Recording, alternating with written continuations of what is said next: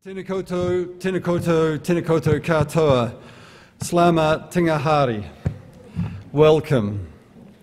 I'm Professor Fraser Allen, Deputy Vice-Chancellor Engagement at Victoria University, and it's my great pleasure to welcome you all to the University this evening for the 2017 SARD Lecture. I'd like to extend a special welcome to our honoured guest, Her Excellency Mrs. Kim Eng Lim, the Malaysian High Commissioner, and to this afternoon's speaker, Malaysia's Minister of Youth and Sports, the Honourable Khairy Jamaluddin. Today's lecture takes its name from one of Victoria's most illustrious alumni, Tan Sri Harlem Sard, who has forged a successful business career in Malaysia and around the world. The SARD Lecture was established in 1998 to bring prominent Malaysian speakers to Wellington to help foster stronger ties between our countries. It has been 5 years since the lecture was last delivered, but in keeping with plans to reinvigorate the Chair of Malay Studies, Victoria is delighted to see the SARD Lecture return.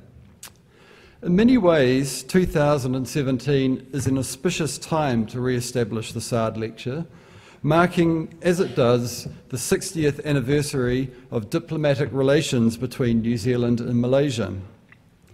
Traditionally, ties between our countries have been based on a range of shared interests, such as trade, security, defence and tourism. But there is, of course, a particularly strong relationship based around education, which has seen Malaysian students come to study in New Zealand since the 1950s under the Colombo Plan. Victoria University has been particularly lucky to have been a destination for many of these students, including Tan Sri Harlem himself, who studied here in the 1970s. Clearly, the experience left a lasting impression on him, since he has gone on to establish pathways for subsequent generations of Malaysian students to come to Wellington and New Zealand via the New Zealand Accounting Degree Pathway and the new Foundation Studies Pathway, a program announced 2 weeks ago in Malaysia. Victoria's links with Malaysia are set to become even stronger thanks to the new Centre for Asia-Pacific Excellence focused on Southeast Asia, which will be hosted and led by Victoria in partnership with the Universities of Auckland, Waikato and Otago.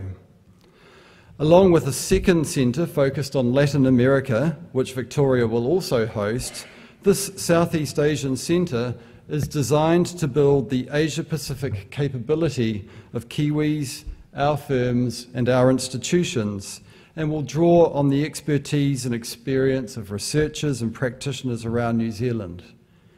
To that end, I'm pleased to see representatives from the Asia New Zealand Foundation and the ASEAN New Zealand Business Council here today, with whom we look forward to working on these initiatives.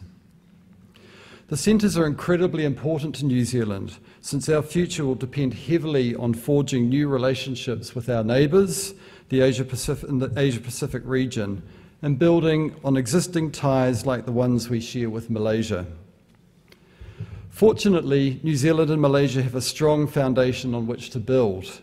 Speaking for Victoria University alone, we currently have around 250 Malaysian students who form a thriving community and have immeasurably enriched our institution's culture. These students are ably supported by the Wellington Malaysian Students Association, an organisation which is engaged and very energetic. And as they graduate, these students will join our large Malaysian alumni network.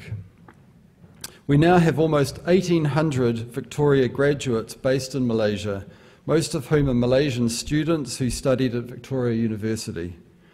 This makes our Malaysian alumni the second largest cohort of Victoria graduates outside of New Zealand, second only to those based in Australia. One of the things we are proud to offer our Malaysian students is the benefit of being educated at New Zealand's capital city university.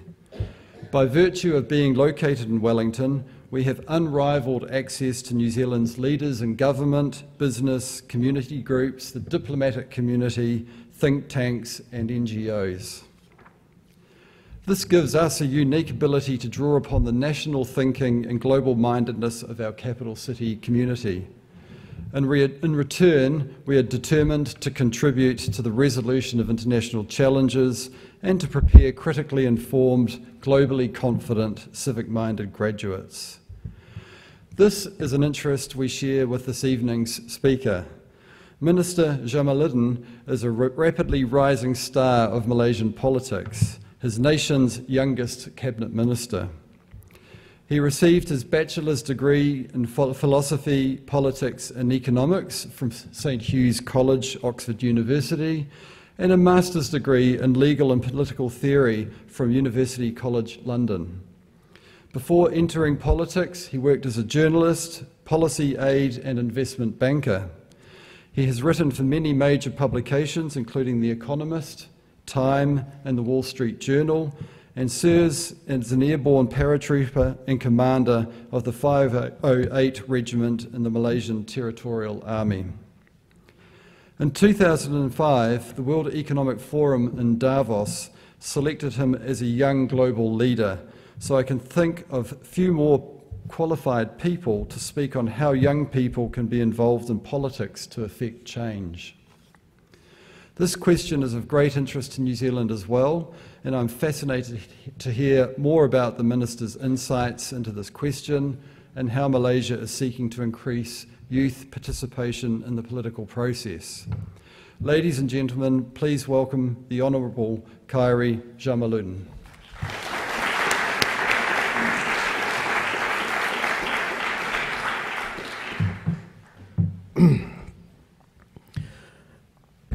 Bismillahirrahmanirrahim. Assalamu alaikum wa rahmatullahi wa barakatuh, and a very good evening.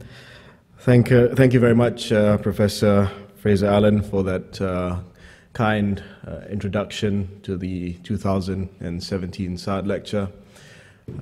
Professor Fraser, professors from Victoria University, Her Excellency, our High Commissioner, Dato Lim Kim Eng, High Commissioner of Malaysia to New Zealand, ladies and gentlemen, friends. First of all, I'd like to thank Victoria University for this kind invitation for me to deliver the SAD lecture this year. As Fraser mentioned earlier in his introductory remarks, it's been 5 years since the last lecture was given. So I have the tall order of giving a lecture that's good enough for another 5 years. Unless, of course, you can find someone next year. And hopefully, with the reinvigoration of the chair of Malay Studies, what it was called originally, we'll have more speakers from Malaysia coming to Wellington, coming to Victoria University, and sharing some of our experiences with our friends and, of course, our students here. Ladies and gentlemen, I arrived in Wellington this morning from Auckland. I've already been treated to 4 seasons in 1 day in New Zealand. It was hot and humid in Auckland, and it is what it is in Wellington. But I'm happy to be back in New Zealand. This is my second or third visit, my first visit to Wellington. And I'm happy to be here because New Zealand is an old friend of Malaysia. And I hope it will continue to be a close friend of our country, not just in terms of the very visible today relationship that we have in terms of New Zealand being one of the top destinations for our students. We have in New Zealand alone almost 1,500 students at present in New Zealand, and of course tens of thousands who have been educated in New Zealand, only second to Australia in terms of your foreign alumni who have been educated at New Zealand universities. But not just that, the relationship goes far beyond that. The relationship began even before Malaysia was independent in 1957, before the Federation of Malaysia was formed in 1963. In the 1940s, your brave servicemen came to what was then known as Malaya, during the confrontation, during the emergency, and we celebrate this relationship not just in terms of its historical depth, but also what it has to offer in the future. New Zealand is our number 10 trading partner. We are among your top 30 trading partners. It can be better. It should be better. We should have more tourists coming both to New Zealand from Malaysia and, of course, from New Zealand to Malaysia. You must stop looking at Malaysia as your transit point on your way to London and actually get off the plane and spend some time in not just Kuala Lumpur, but of course other parts of Malaysia. And this year is special because this is our 60th year of diplomatic relations. This is the 60th anniversary of diplomatic relations between our two countries. And I feel that there's a lot of scope for developing even more profound relationship with New Zealand, not just in terms of educational and of course youth exchange, but also in terms of how New Zealand projects itself to the world and Malaysia's aspirations for the region as well. I think both our countries view the Asia-Pacific region as our region. I think New Zealand has had this conversation in the past as where you see yourselves and which region you see yourselves as part of. And I think the Asia-Pacific region is certainly a region where New Zealanders identify with, and that's going to be a big part of New Zealand's future in terms of trade, investments, and economic linkages. Malaysia as well. We've been working very hard, both our countries, on what was signed and concluded here, the Trans-Pacific Partnership. Of course, that's changed a bit with the election of Mr. Trump in the United States. But notwithstanding that, there are many other multilateral agreements. There's a Malaysia, New Zealand Free Trade Agreement, and we very much see ourselves as part of this region. Although, of course, the geography is not entirely close, the distance is still quite far, but in terms of a shared destiny, I think both our countries very much see this region as integral to our future and, of course, to our future prosperity. Today, I have been given the task to speak about young people in Malaysia and how we can engage more with young people in Malaysia and to share some of our experiences with you today.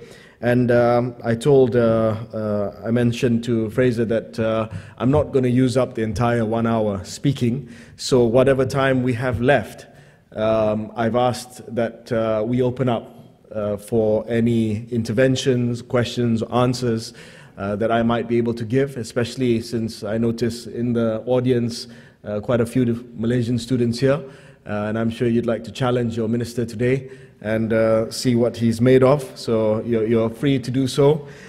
But before that, I'd like to just maybe give some introductory remarks and read whatever it is that my office has prepared. I always frustrate my officers because I end up not reading most of what they've written. But let me just start by reading some of the remarks that have been prepared. Young Malaysians and the youth in Malaysia has always been central to political life in Malaysia, whether on the government's benches or in the opposition.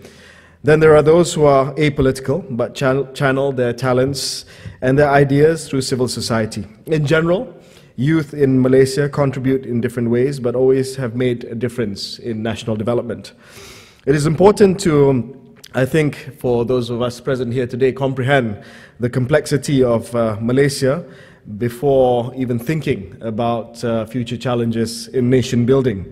As former British colonies, Malaysia and New Zealand share a common heritage. We are both parliamentary democracies with in Malaysia's the case in particular, a constitutional monarchy as its head of state. We are both nations with a common law tradition and where the English language is widely used still in Malaysia, and I hope in the future as well. We believe in an open economy with a free and fair trading regime. In fact, both our countries cannot continue to prosper without having a free and fair trading regime. Nevertheless, in Malaysia, we are necessitated by our historical and geographical imperatives to form ourselves as a federation of 13 states with a monarch as the head of state, but we also have a written federal constitution that acts as the supreme law of the land, and each state in Malaysia also has its own state constitutions with a hereditary ruler or a governor. So in terms of per capita, we have the most royalty in the world. In Malaysia, there is a central bicameral parliament. You have a unicameral one here in New Zealand, and also 13 provincial or state assemblies. A prime minister heading the federal cabinet and 13 chief ministers at the head of their respective state or regional executive councils. The federal constitution demarcates legislative powers amongst the federation and states. And adding to this complexity is the three-tier government at the federal, state, and local level. And the judicial structure in Malaysia is federal in nature, although the religious courts in every state for the religion of Islam is governed by the state, and the native court in Sabah are under the jurisdiction of states. And that's the complex nature of governance in Malaysia, and how young people fit into this structure is most interesting. The age of voting in Malaysia at the moment is still 21. In the last general election, up to 3 million new voters registered for the first time. It was the biggest increase in the history of our general elections. 60% of them were under the age of 30, and they made up 25% of the 2013 electoral roll. As of February of this year, 4.1 million of the Malaysians, the majority of whom are young, have yet to register as voters. So one of the big challenges that we have facing in front of us in Malaysia is voter apathy, and how we can encourage more young people not just to get involved in politics, but to take that first step and register as a voter to determine the next government. Of course, registration, we've made it very easy, and we are still, of course, considering whether or not we have automatic registration and compulsory voting as practiced in some countries. In any democracy, being present and heard when decisions involving your future makes all the difference. Nobody can force you to care. You can either surrender to apathy and complain after the fact of every election, or make your voices heard and also influence the future of our country. Apathy is a dangerous affliction, not only for the liberty and future of the individual, but also for the well-being of any community and nation, in not wanting to take part, and not wanting to determine the future outcome of your country. Change, reform, progress, and a better future lies not with those who are timid, but those who are bold and brave enough to take the future into their hands and make the best of it. All good things will not come to those who wait, and you must be passionate enough and want to realize these changes and willing to work hard and make the necessary sacrifices in getting involved in civil society, in politics, and also in youth development. Malaysians are generally an optimistic lot, and this optimism has held them in good stead since independence. We have created a nation of which we can be proud. As Malaysians, we may not agree with the direction of change or where we are heading as a nation, but we have always been able to come together and also bring moments of unity when it counts. Ladies and gentlemen, Malaysia is a relatively young multicultural nation of about today 30 million people, having been formed in September 1963. And this is important because Malaysians always say our independence 1957. People from Sabah and Sarawak will have a lot to say about that, because the formation of Malaysia was in September 1963. The Peninsular Malaya gained its independence in August 1957, when 11 states in West Malaysia came together and got the independence from the British. And the other two states of Sabah and Sarawak joined us together with Singapore, 1963. And of course, 2 years after that, Singapore was expelled from the Federation. Economically, Malaysia is a country in transition, a developing upper middle income nation with the aspiration of becoming a fully developed country with a high income status within 3 years. In 2020, our GDP per capita will hit $15,000 and qualify us to join the club of high-income nations. And of course, the question of being a developed country is not just in terms of your GDP per capita. There are many other markers that define a developed country, but this is, of course, the basic qualification today. If you ask me today in Malaysia, the two twin dangers for young people are apathy, which I spoke of earlier, and also the threat of radicalization and racism. We are currently in the fight for the heart and minds of young Malaysians against the forces of radicalism and racism. Malaysia is a Muslim majority nation with Islam as the state religion, and the lure of radicalism has its twisted logic. The government of Malaysia and Malaysians are committed to fight this scourge. And recently, my ministry commissioned an in-depth study looking at how young Malaysians were radicalized into Daesh, or what is also known as the Islamic State. We did in-depth psychological, psychometric surveys into those Malaysians who have come back, been involved, gone to Syria, or been recruited, but not yet reached Syria and the Middle East by Daesh and also other terrorist groups. And the picture that we got after this study was conducted was alarming. Although the numbers were small, and the numbers are not more than 100, those who have been detained under security-related offenses, those who have been radicalized, but to me, one is one too many. And it's something that is frightening, because the nature of radicalism today is not just group or cell-based, but you can be radicalized on your own, and you can act out alone. And this is the greatest fear that we have in Malaysia, to ensure that the lure of radicalization, especially through Islamic radicalization that has been propagated by Daesh, is prevented, and also there are enough policy interventions in place to be able to ensure that not many more, or not even one more Malaysian is radicalized. It is something that we view not just in terms of psychological traits, but it also speaks to the heart and soul of the narrative within the Muslim community. The narrative that is propagated by groups like Daesh, of course, is a narrative that is false, but it's a narrative which, as I said earlier, has its own twisted logic that appeals to people, young Malaysians that we found, without any formal training or education in Islam. We found that most people who have profound and meaningful education in Islam are not lured by terrorist groups. These are people with superficial education, superficial training in religion, who are easily influenced by the doctrine propagated by Daesh and the Islamic State. They tend to be people on the periphery, on the margins, and they unfortunately have been the victims of the proliferation of social media. Most of them, more than 90% of them, were recruited and radicalized through internet sites, through Facebook, and through narrowcast social media like WhatsApp. So this is a big challenge that we have today. In a multiracial democracy such as Malaysia, there is very little that we thought we could do to stop those who unfortunately use religion and race as issues to wedge our society, gain electoral advantages, or for more nefarious means. There are laws to fight these evils, but the government must approach it in such a way as to find an equitable balance between protecting free speech and liberty and ensuring national security and public well-being. As a multiracial country, we are, of course, a work in progress.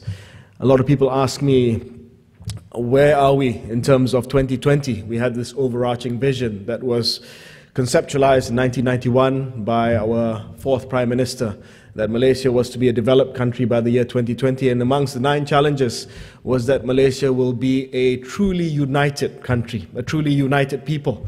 And when people ask me, have we reached that promised land of being a truly united people? And I can tell you, and this is the case for all countries in the world, also New Zealand, I presume, is that this is a work in progress. I think no country can stand up there and truly say that they're a truly united country, because you have to continue to work at unity.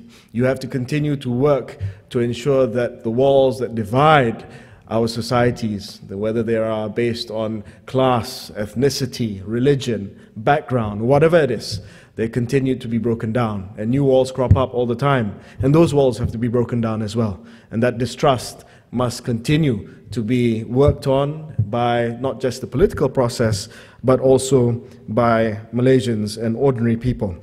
It cannot be denied that there have been incidences since independence that have looked and seen to really try to tear apart the fabric of our society. But as usual, Malaysians tend to come together in the worst of times, and we always pride ourselves in moments of unity. And what is important in Malaysia is that we try to find more moments of unity. Our moments of unity today very much center on food and sports, but we have to try to find more than just that. It's not just when Lee Chong Wei wins the badminton game, or when we collectively go and have nasi lemak for breakfast. We have to find profound moments of unity, things that define us, not just as an economy, but as a people, as a civilization. And that, I think, will be the big challenge of the future. Ladies and gentlemen, the other thing, of course, that we have to deal with, and I mentioned it earlier in the context of radicalization, is the age of social media and smartphones. And of course, young people have a very powerful and persuasive platform at their disposal to make their voices heard.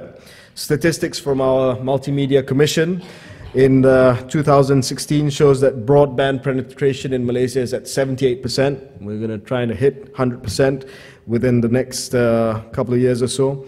Mobile phone or cellular phone ownership in Malaysia is 140%. How do you ask? Is it 140%? It means, like me, you have more than one phone. So we are very, very connected, and we are very, very plugged in.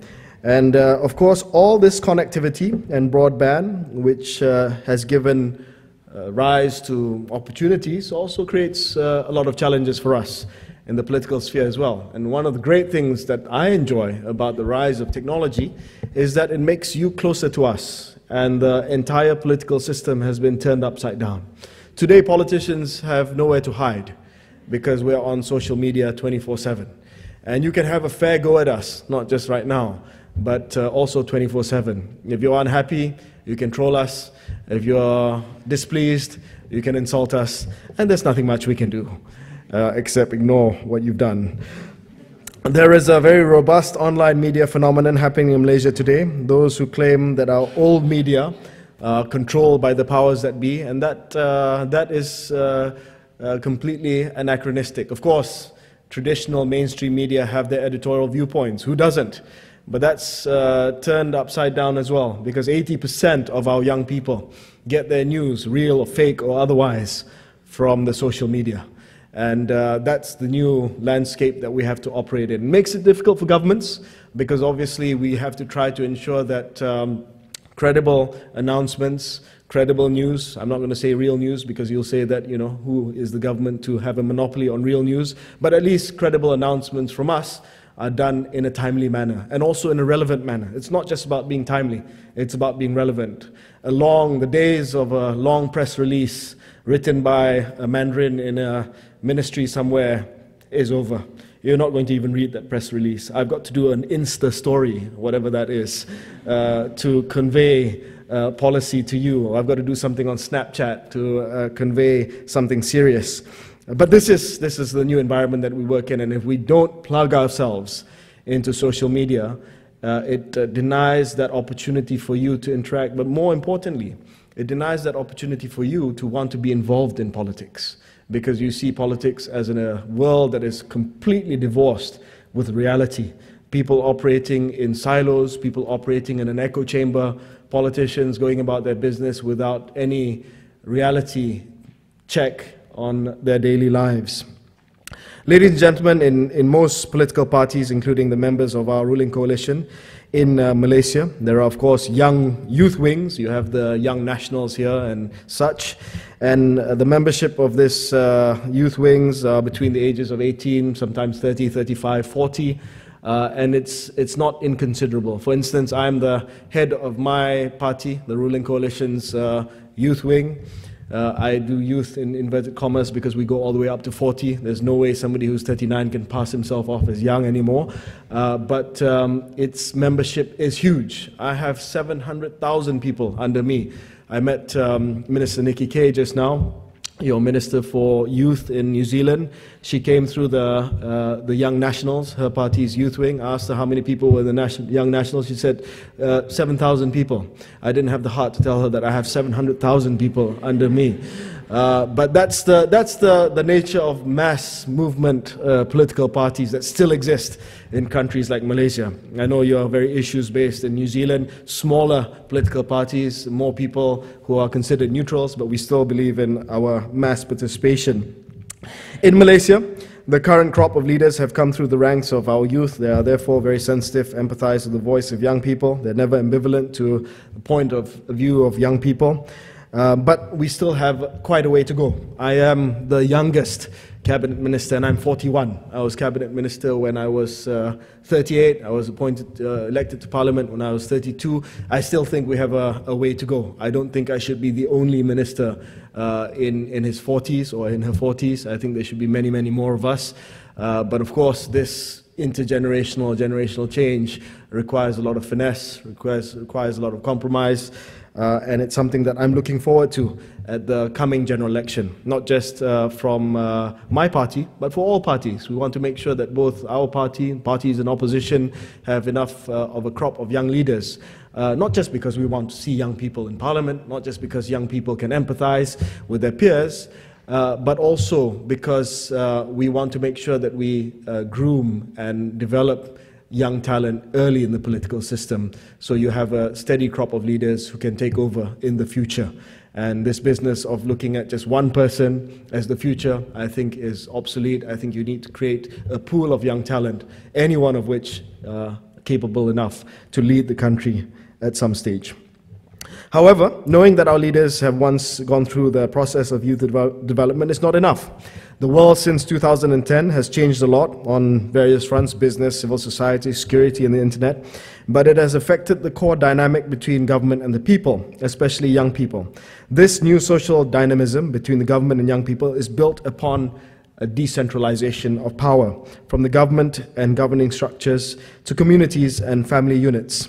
And we have a saying in Malaysia, it's not an original saying, it's something that we've just appropriated, which is that the era of government knows best is over, and the era of where the only solutions are provided by the government is also over. So it's very important for us to not just say that, but for our governing principles to be based on the fact that we can't give you all the solutions, and we don't know everything. And that, of course, begs the question, why do we still need governments? Of course, you need governments to coordinate things, to prioritize things, to synthesize all the ideas that we get.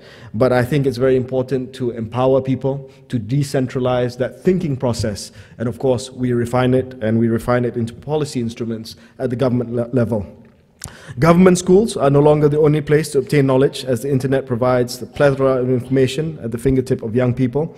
Programs and initiatives are no longer dictated by government through funding, as social media allows for crowdfunding of funds and manpower for young people to organize themselves. Government is not the only exclusive entity that can think about public policy, since tools of statistics, survey, benchmarking are available to anyone that looks for it. And most importantly, the big institution of government is no longer solely a boon due to its spending power and extensive machinery. It is now also something that needs to be pared down, something that needs to be streamlined in order to give you better services and also more relevant services for your generation. So I'd like to share with you a little bit about what we've done in my ministry, so that you have a better understanding of how we've tried to reorientate government over the last 4 years. First, we have this Youth Development Index, which is essentially a big data survey that we do about young people across domains, across sectors, across indicators. We have about 60 indicators.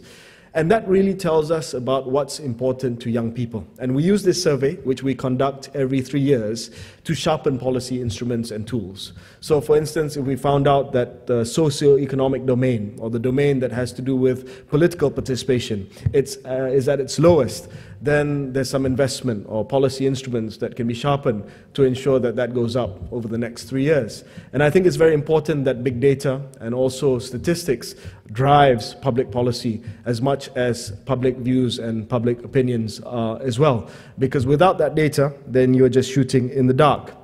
Secondly, I've made sure that we try to get as many young people in government as possible, not just as future members of parliament, but through earlier level intervention or earlier level participation within government.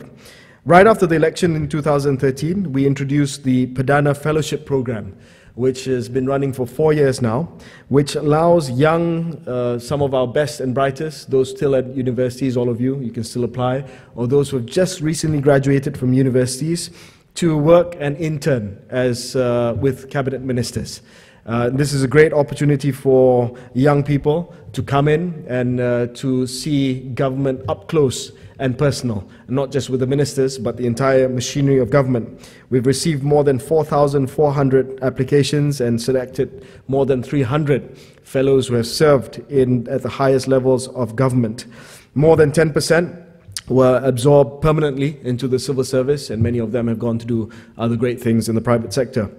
The second key learning is that young people not only want to change the country, but through the dry process of policy making, but they also want to take part in active debate. So what we did was we set up a youth parliament in Malaysia. I understand you have that in New Zealand as well. The key difference, the one in Malaysia and the one here, as I was told by Minister K just now, was that ours is elected. Ours is one of the only youth parliaments that's elected by their peers, online, campaigning online, everything's done online, and they actually have some electoral legitimacy. And youth parliament has been extremely robust, vocal. They actually sit in the proper main parliament building. They debate on motions, and those motions are all tabled to cabinet. And I've made it a point where they don't discuss things at 30,000 feet, very generalized motherhood statements, but they offer solutions at the 3 feet level, where they have to study papers, prepare papers, and figure out how to fund their programs and also exercise their ideas. Beyond all of that, we've also set up, because of this desire of young Malaysians to travel the world, to change the world, some people changing the world for wrong reasons by joining Islamic State. So we decided to provide a platform for young people to change the world, but by building communities, by offering services.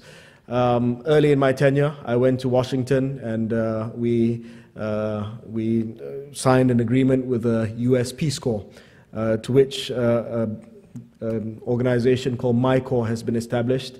We've already sent a couple of hundred Malaysians to Jordan, to Lebanon, to Turkey, to work in Syrian refugee camps, to build kindergartens and latrines in Cambodia. And this year we're sending more to South Asia to work with Rohingya refugees, because we have to provide alternative platforms for young Malaysians to want to change the world.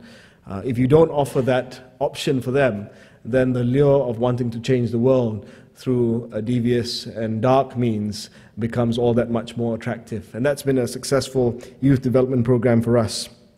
And before I end, I just wanted to also say that there's this wonderful new initiative that we just started, which is also involved in getting young people in nation building. It's called the National Transformation 2050. My ministry has been tasked with starting a national conversation. I hope we can have that tonight, or if not tomorrow night, hosted by the High Commissioner, where I've been tasked to speak with young Malaysians, and also not so young Malaysians, about the future of our country. You see, we are a country that has always had one eye on the present and one eye on the future. In 1971, we decided to embark on a 20-year journey, then called a new economic policy, where we wanted to eradicate absolute poverty. At that point in time, 50% of our population lived in absolute poverty, and today it's less than 1%. And we wanted to restructure the economy so that there was greater socio-economic justice. In 1991, as I mentioned earlier, there was a 30-year vision to bring Malaysia to 2020, a developed country. So we've always had an eye on the future. So let no one tell you that this is something new, this is something that's not been done before. Why are we looking at the future when we have present problems? It's always important for us to project aspirations and anticipate problems. And that's what we're doing through the National Transformation 2050, or TN50, as its Malaysian or Malay acronym is known. So we want to look at the future. We want to look at where this, or Malaysia, is in 30 years. I had a fantastic discussion with the Minister of Youth, Nikki K, just now, about the fascinating debate that New Zealand has been going through about superannuation, and for Malaysians that's pensions, about thinking about how to sustain superannuation into the future, about whether or not the age for qualifying for superannuation should be increased, and whether there should be enough notice, a 20-year runway in giving notice about increasing the age of state pensions in New Zealand. Similarly, in Malaysia, we have to start talking about these tough issues. It's not just about changes in technology. It's not just about the aspiration of our economy in 30 years. But it's also to take into consideration changes that will happen over the next 3 decades that we can only imagine today. Life expectancy will increase.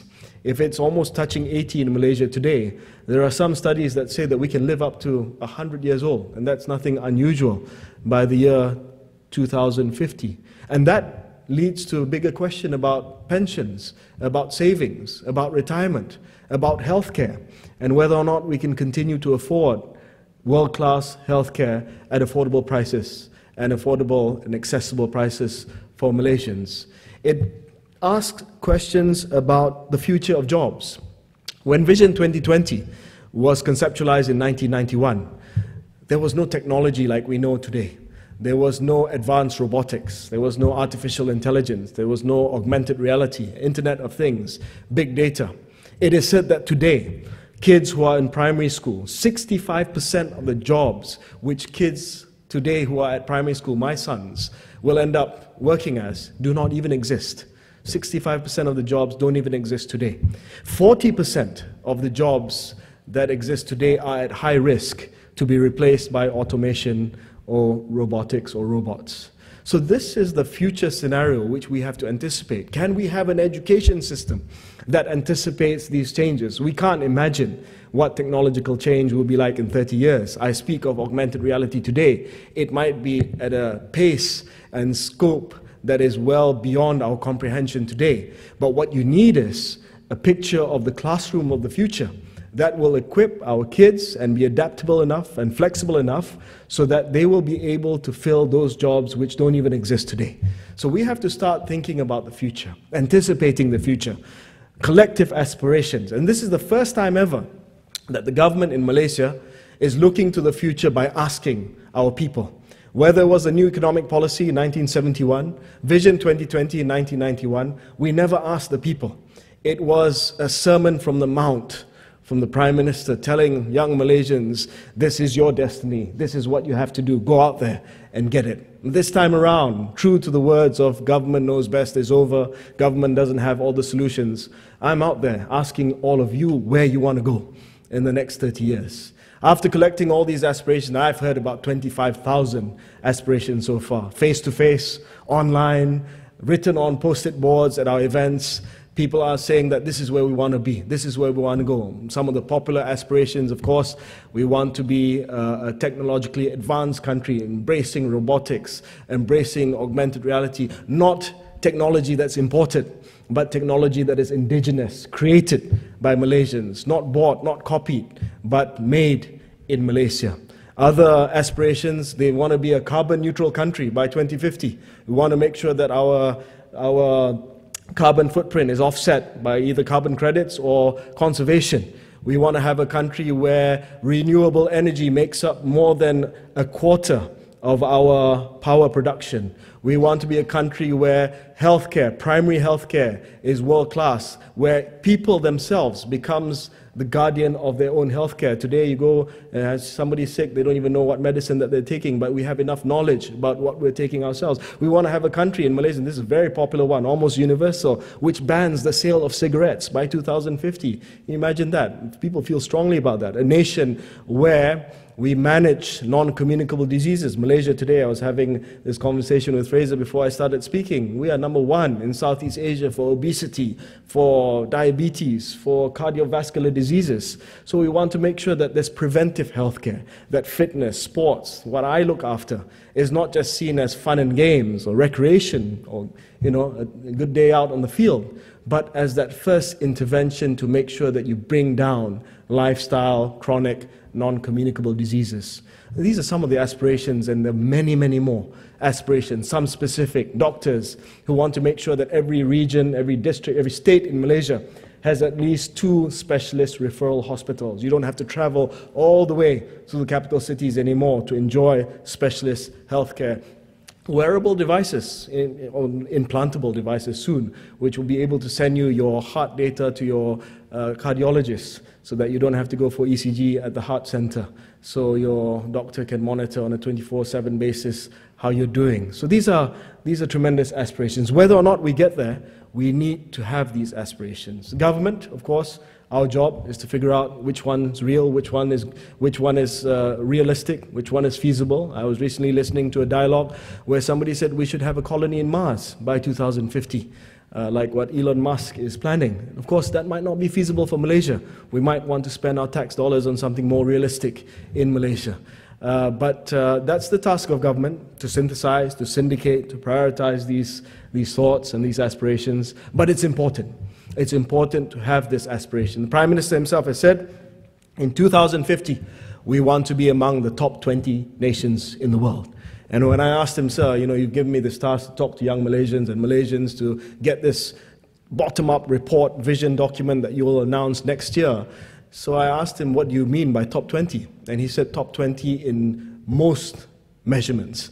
So GDP per capita, based on purchasing power parity, in terms of the Human Development Index, in terms of competitiveness, in terms of our PISA scores for maths and sciences, in terms of innovation and creativity, and in terms of, this is the most difficult one, FIFA football rankings, top 20. That is the one that is most impossible, I told him, sir. Let's be realistic here. But these are exciting times to be a young person in Malaysia. I'm excited for you. Nobody asked me when I was young, your age, what my aspirations were for the year 2020. But here we are. Here we are trying to listen. Here we are trying to understand. And the best part of it is, and I've answered this question many times at dialogues, somebody will always raise their hand and say, look, you're coming up with this big blueprint for the country over the next 30 years, over the next 3 decades. What happens if you lose at the next elections, which is probably this year? I said, that's the best part of being a bottom-up vision, is that whoever occupies the seat of government, he or she will have to respect this vision, because it's come from the people. It's not come from this government or this particular Prime Minister. It's the collection of views, of aspirations about where we want to be as a nation. So, of course, as a politician, although I wish that there is no change in government, but this plan is future-proof in a sense that it is the voice of the people. And it is something that we have to work towards. And most importantly, not only is it the voice of the people, you will feel energized to go out there and make it happen. Because when the final report comes out, you will see your voice in it. And you'll say, wait a minute, that was my suggestion. This is what I agreed to. If it was something that came from a government department, that drive, that enthusiasm, that idealism to go out there and make that change happen yourselves might not be there. But when you see your voice reflected in the future of your country, then I think you'll be not just motivated, but even duty-bound to go and make that change happen. So go and make that change happen. The future is not tomorrow. Don't wait for the future. You're not the future later. The future is now. Thank you very much. Minister, on behalf of Victoria University of Wellington and everyone in the room tonight, I'd just like to thank you very much for taking time out of your busy calendar to be here to talk to us. It was fascinating to hear the challenges that you are dealing with in your portfolios, and also that a lot of these challenges are global and that we're all dealing with the same issues, but it's really fascinating to hear how you're dealing with them in Malaysia. So on behalf of the university, I've just got a small gift I'd like to present you, and I'd like everyone to put their hands together again for the Minister.